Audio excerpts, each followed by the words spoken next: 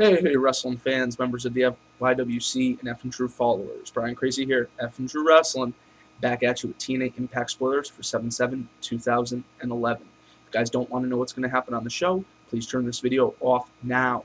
We start off with a promo with Immortal calling out Anderson. They either say, hey, you're with us or you're against us, and then announce that it will be Immortal versus Angle and Sting tag match later in the night.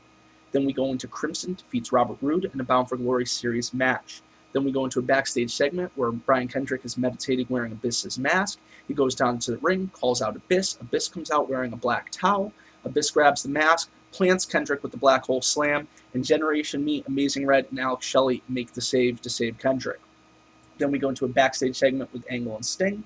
Then we move into Jack Evans versus Tony Nese and Jesse Sorensen in an X Division qualifying match. Jack Evans picked up the win. You guys might remember Jack Evans was in TNA back in, I believe, 2004. Then we see Velvet Sky pick up the win over Jackie and ODB in a handicap match where ODB accidentally hit Jackie with a chair. Then we move into Rob Van Dam, won a four-corner survival match against Jerry Lynn, AJ Styles, and Daniels. The crowd said the match was awesome. RVD hit the frog splash on Daniels for the win.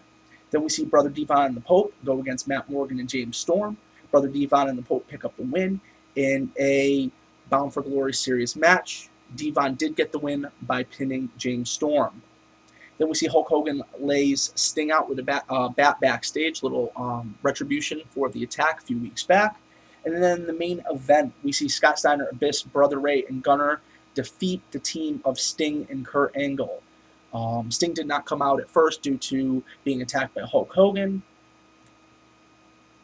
Angle made the tag, but Anderson turned on him with a mic check, allowing Immortal to pin Angle for the win. Anderson celebrated with Immortal after the match, and Hulk Hogan came out and gave his stamp of approval.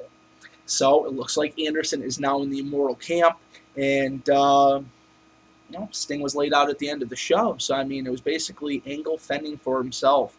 So I'm wondering how this Angle, no pun intended, will develop in the next few weeks. I would have really liked to see Scotty Steiner with Kurt Angle and Sting, kind of a reformation of the Main Event Mafia to counteract the power of Immortal.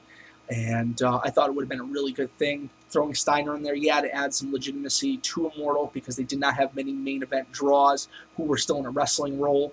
But I don't know. That's all I got for right now. For F and True Wrestling, Brian Crazy, and I'll catch you later.